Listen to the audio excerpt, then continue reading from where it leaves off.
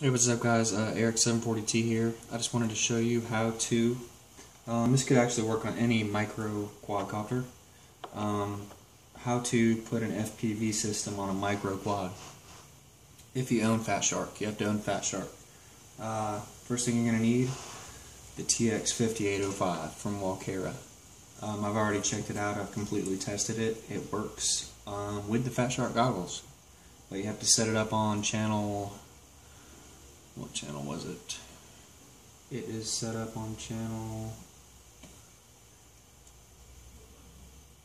8. It has to be set up on channel 8. And it will work. It works quite well, actually. The range isn't going to be real long. Second thing you're going to need is some connectors. You know, and this transmitter can be powered with a single cell without a problem. You need some connectors. I chose Walkera. Just male, female. I got a whole bunch of them for real cheap, so that'll work for me. The battery is actually Walkera, and I was thinking about making a plug-and-play thing like that, but I'm not going to do that. What I'm going to do is I'm going to solder one directly to the board, which would be another female, and then I'm going to have a male connected. I cut off the stock connector on the Walkera video camera transmitter, and what I'm going to do is I'm going to solder. Let me get the quadcopter out of the way. I'm going to solder a female, since the males have pins, I'm going to solder a female onto the Walkera. And I don't normally solder like this, it looks kind of, that's not my normal style, but these wires are so small and I was having a hard time doing anything else with them. So all I'm going to do is, I got little pieces of heat shrink here, I'm going to bend these over and heat shrink over them afterwards. I got my butane soldering iron as usual. Go and crank that up, just clean it up. Ooh. Alright, so first thing I'm going to do, I tried my smaller solder like this, and it's just, I never have good luck with that solder, so I still went with my thick stuff. First thing I'm going to do is, of course, tin and pre-tin and clean my tip.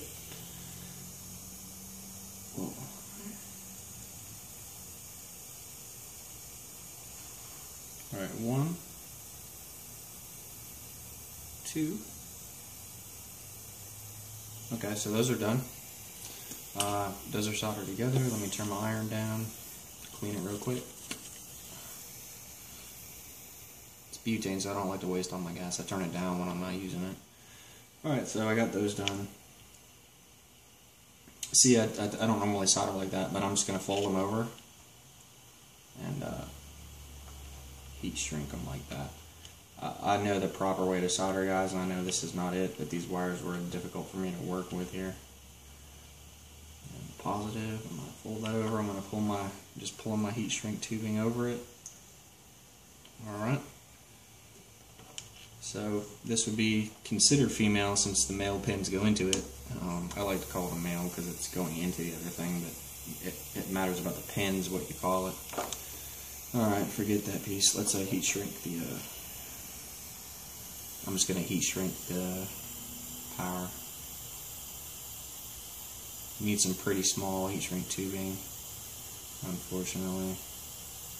And I just use my butane soldering iron actually to do my heat shrinking.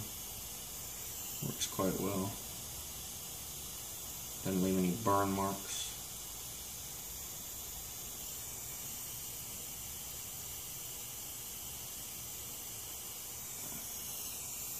Alright.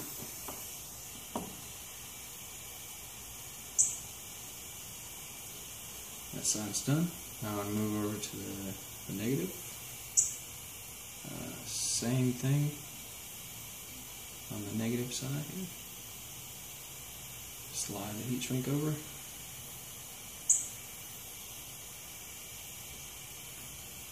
It's difficult to do this while I'm trying to aim it on the camera because I wouldn't normally hold it like this. Anyways, I'm heat shrinking down the negative heat shrink tubing. Like I said, you need some pretty small tubing here. Ooh, that's hot. That's hot, that's hot, that's hot. Okay, let's restart that. kind of want to work your way around.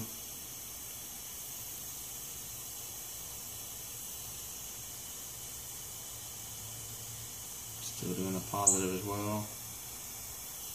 Heat it all up, get it all shrunken down there. Go in between.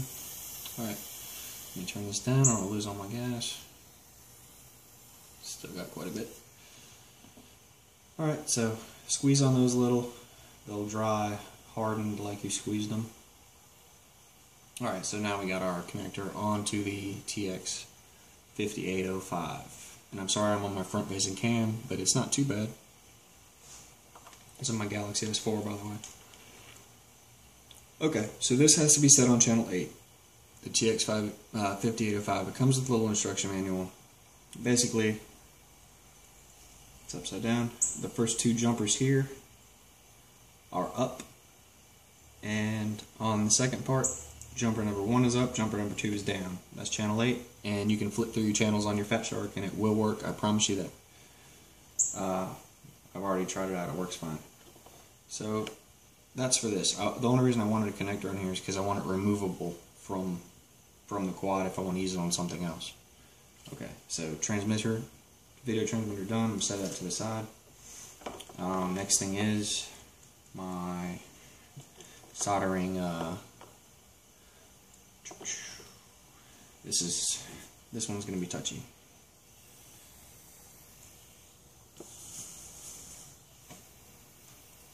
I'm going to turn the heat up quite a bit on this one. Now I've already pre-tinned these, and obviously you can see that's the male. I would call it a female because the other part goes in it, but it's a male because it's got pins. That's how it works in electronics. So I'm going to directly solder to the board. I've already pre-tinned a little more on the board than was originally there, where the power positive and negative come out. The reason I wanted to do it like this was because I didn't want to take away any power come through these, because these wires are a lot smaller than these going to the board, which would power the motor, so I don't want to take any of that away. So what I'm doing is just soldering this on. I could either have cut this and then solder right onto there, or I could have just done it right here like I'm going to. And we'll go ahead and do negative first. Everything's already pre-tinned, like I said, so when it's pre-tinned, all we do is we go in. Heat all the way up for me. You guys probably aren't going to be able to see this, but I'm going to try.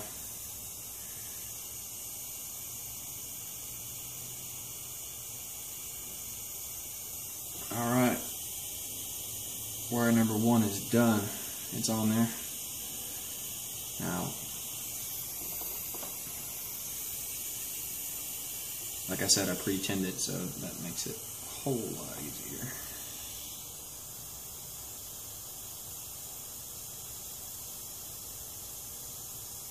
I'm going to heat up wire number 2. This is the positive. It's a much smaller space to work with and it's wanting to wiggle around on me.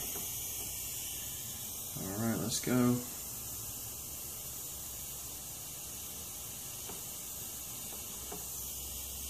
Whew! It's hot. Wire number 2 is done. Okay. And whenever you're soldering to a PCB board, do not put that on there. Do not put this hot iron on there for the very long. That's why I use a very high temp, all the way up, because you just want to contact it. Okay. So I got that connected there. I'm going to put a tiny dab of hot glue here and here, just to make sure that, you know, I don't make contact with something I don't want to. But anyways, now you see I have the male, I'm sorry. This will plug into the battery on the bottom, and then this will feed what I've already soldered up on my transmitter.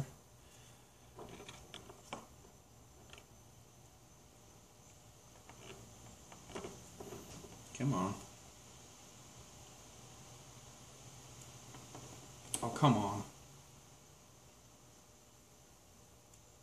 Jesus. Tight connect. What?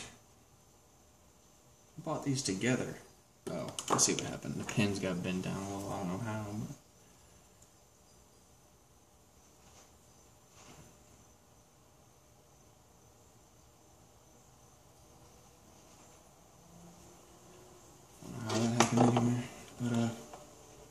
But then this will plug right in.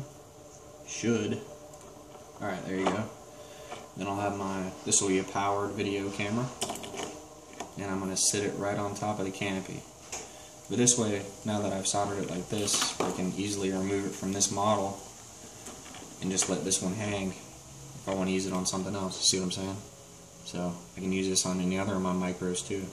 And all it needs is a 1 cell. You can use a 2 cell as well. It won't damage this. 1 or 2 cell is fine for this video camera and transmitter. I've already verified it works with the Fat Shark goggles V2 channel 8. Set it up on this channel 8, and you might have to change through your channels on your goggles in order to find out which one works, but you'll find it right away. Channel 8. It comes in the instructions. You'll figure out channel 8. Alright, thanks guys. Thanks for watching, and next thing you'll be seeing is this thing flying FPV when I record it through my little crappy, whatever it's called, the little converter that comes out of my goggles and goes into my computer. Thanks for watching, guys. And this video, I think, it's going to be awesome, I'm telling you.